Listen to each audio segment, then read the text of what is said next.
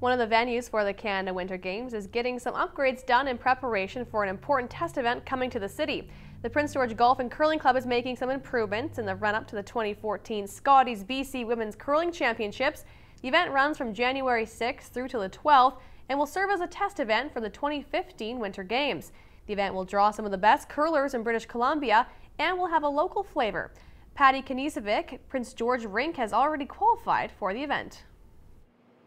It gives us an opportunity to try out some of the upgrades that we've done. So you can see in the background that we've just installed 4 sheets worth of new LED lighting from LumaSave. That was one of the upgrades that we got, was a full lighting upgrade package for the curling rink itself. But we do have one local team that's qualified already. Patti Knezevic is already in, so there's one local one for sure. And we've still got another hopeful, Tracy Jones. We're still hoping that she's got another opportunity to qualify yet. So we're hoping that we'll have 2 local teams. It'll be some of the best provincial curling that you'll see anywhere, and the team that wins out of here will represent BC and Scott Trim their hearts.